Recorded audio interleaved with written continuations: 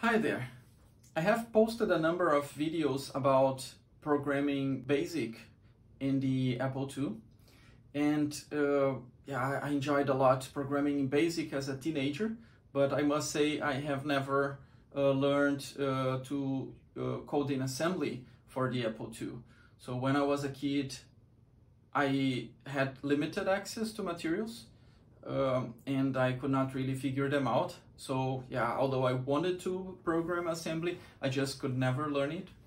And yeah, I thought now would be a great moment to fill that gap.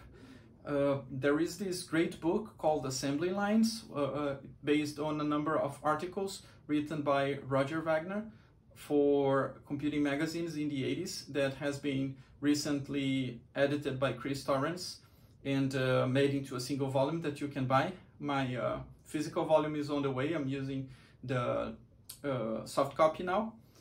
And by the way, Chris Torrance has a very nice channel on YouTube with great videos about this topic, so you should check it out. However, even with access to these books and these, better learning materials, still I found the tools for programming assembly a bit clunky.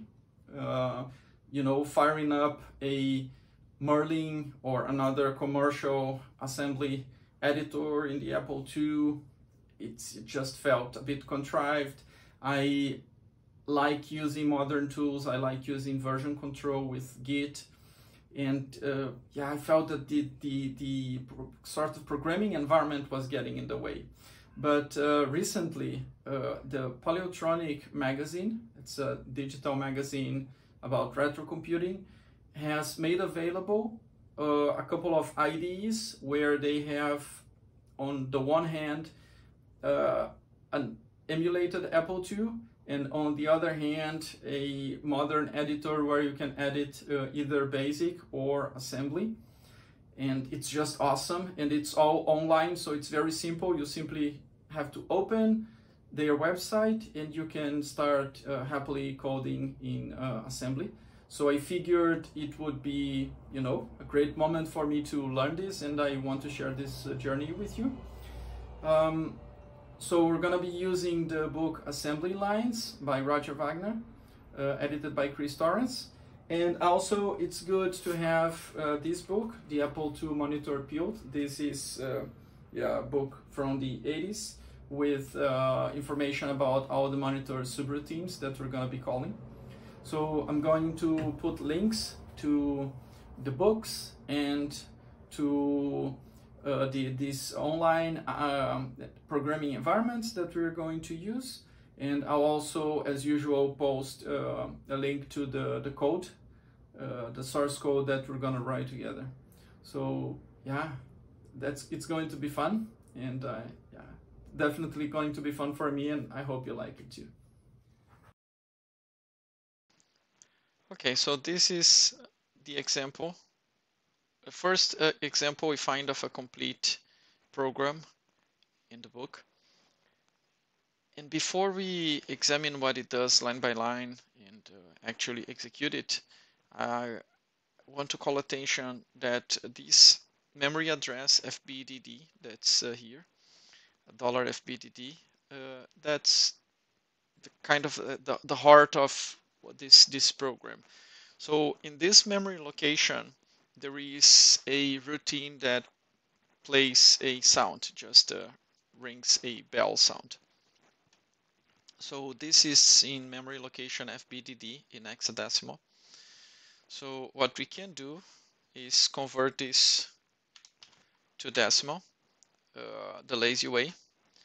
And you see that we have both an unsigned and a signed number.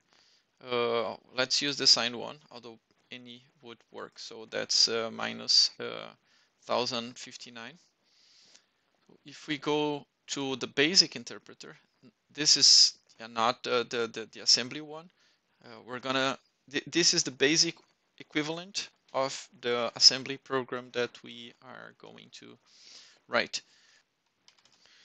So this is a basic program that does the equivalent of what our assembly program will do, which is to call a routine that's located in memory address FBDD or decimal minus 1059.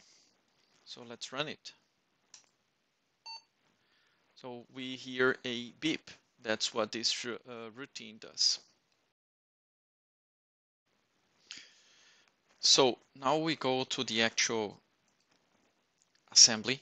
So here you see the opening screen. When you open the Merlin assembly environment in the paleotronic.com/Merlin, and it comes already pre-filled with a simple hello world example. We are actually going for something even simpler than this. So let's modify this to look the way we want. So I'm going to just delete these lines here.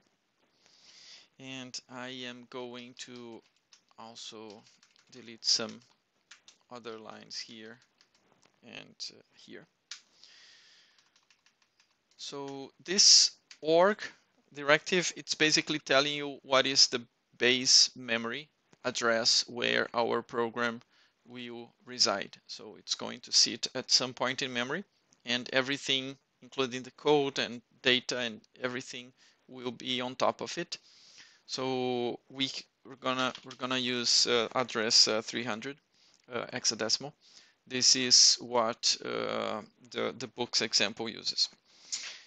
Also, we are going to define something called bell, and this bell will basically be a synonym of our FBDD memory address. So we say that bell, it's equals, let's use the same coding convention that I see in code below and put this in small caps. So $FBDD.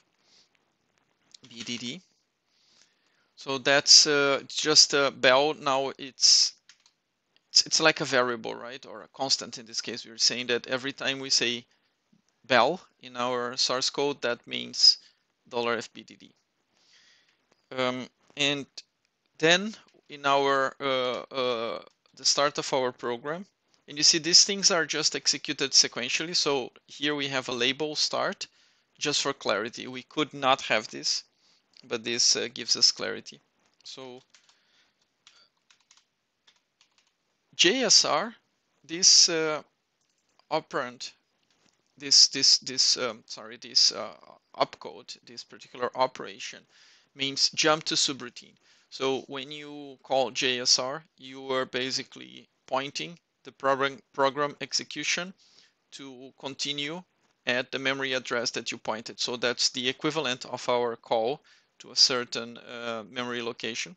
So it's going to transfer the execution flow to that particular position in memory. And in our case, bell means FBDD. And then this line we don't need. This is from the past program. So now we have the end. And the end, we use the return subroutine operator. And that it's basically the equivalent of a return after a go sub in BASIC. So we are returning the execution to the point that called it. So you can imagine that the monitor subroutine that's sitting on memory address FBDD also has an RTS, right? So it's going to do whatever it needs to do to actuate the speaker to make the bell ring. And then it's going to return subroutine. So it's going to return to the caller, and the caller is our program on line 4. And immediately after that, we do return from subroutine. And that, when we execute our program, it's going to be executed via the command prompt. So after our program executes, it's going to return to the caller, and then the caller will be the command prompt. So there's also a check here. So this check is not strictly necessary. What it does is it will put a magic number in memory at the end of the program that it's a checksum of the code of the program itself. It's basically something that can be used to verify the integrity of the program in memory. We don't really have to worry too much about it right now. It's just a good practice to put it at the end. So once you have typed in your assembly code, you click this assemble button, and what happens is it succeeded. And now starting at base address 300, we have 5 bytes of program. And you see that in BASIC, our programs occupy larger amount of memory because really we are putting all the basic commands in there, and yeah, including the comments and so on. And here we are only putting the compiler of the assembler actually is taking this source code and it's creating a execution code that's much smaller and concise. So it's using only a single byte for each one of the operation types of the opcodes. And then, yeah, it's only 1 byte for the memory address as well. So that's why the program can be so small. It's just 5 bytes long, this program.